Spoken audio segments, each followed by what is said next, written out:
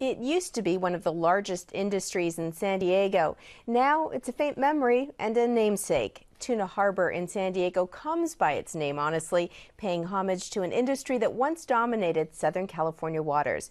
Joining me to talk about a new exhibit at the San Diego History Center celebrating what tuna once meant to San Diego are Matt Schiff, curator of the exhibit, and Julius Zolezzi, a retired tuna fisherman. Thank you, gentlemen, for being here. Thanks for having us. So, Matt, I bet a lot of people don't remember that San Diego was once home to a big tuna industry. Tell us about that. Yeah, a lot of people don't remember, and I think it's due to the large influx in population after the tuna industry left. But for a time, the tuna industry was one of the biggest ones in San Diego, probably second only to the Navy, employing hundreds of thousands of people all along San Diego Bay. So what happened? What happened to this industry? The industry went into decline in the late 70s due to some environmental factors, and then, largely the tuna are migratory, so they move as well. Wow. Now, Julius, I know your family is part of this history, played an important role. Tell us about how they got started and you got started in the tuna industry. Well, growing up in Little Italy, everybody was a fisherman. And that was my dad's trade, and I followed his footsteps. And I went fishing when I was 9 years old. And I really enjoyed it. I love fishing.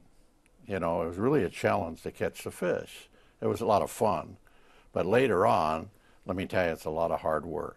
But the return was good. So describe tuna fishing. Are these large boats who go out with nets? Is this catching a fish with a pole? Describe how you did it. When I was in the younger days, I was pole fishing with my father. Then later on, we branched out and we built purse seiners, 650-ton boats, 1,200-ton boats. And these boats cost anywhere from $3 million to $5-6 million. But they caught a lot of fish. We'd go out maybe 30 days, 40 days, and come home with a load of fish. And you had to find, and we were fishing on dolphin, and the dolphin, the tuna would just lay right underneath the dolphin. Now, it's a mystery why they follow the dolphin. Mm-hmm. We have our views, the scientists have their views, okay? What's your view? Why do you think they do that? Well, they feed on the same species. Mm-hmm. They feed on squid, small fish, anchovies, and I think and at night, we found out later, at night, they spread out and they go deep, and that's when they find the squid. And wasn't it really their relationship with the dolphins that kind of led to this industry's demise somewhat as well? Wasn't that part of it? Yes, I'm afraid so, and so we would find the dolphin to catch the tuna, okay? And then we had a problem because of mortality, okay? But it wasn't as bad as they put on TV, and it became a real public issue. And it got so bad that, we were doing the right things. We implemented some new 1-inch mesh, which Harold Medina, we call it the Harold Medina panel, and it saved a lot of dolphin. Mm-hmm. It would just spill right over the net, and we did that for a while, but it wasn't enough. We got to a point where it was 99.8% released, unharmed, okay? Mm-hmm. But that wasn't good enough. So finally, we had to move elsewhere. Mm-hmm. And we were very fortunate when we went to the West, like Samoa, mm-hmm. American Samoa, we found more fish over there.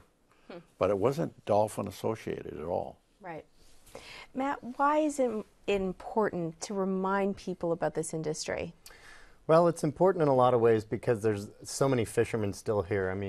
Julius is just one of thousands who are still here, and they still live pretty much in the enclaves that they started in. The Portuguese largely in Point Loma, Italians largely in Little Italy, and the Hispanics, in Barrio Logan. And so these are very tight-knit communities, and there's a lot of pride there. And it was an industry that not only employed, say, the men on the tuna boats, but a lot of the women worked in the canneries. And then in the early days, the kids would be the ones responsible for mending the bait nets that the bait boats needed to catch tuna. So it's our mission at the History Center to tell the story of people who made San Diego great, and these people are some of them. And I know there are a lot of great photos. Where can people find out more information about the time and place of this exhibit? SanDiegoHistory.org has all you need. We've got a button about tuna right on the front. We have journal articles about tuna, and of course our research library is just full of all these photos and a lot of some other old documents. So we will also link to that on our website, kpbs.org. Gentlemen, thank you both for being here. Thanks for having us.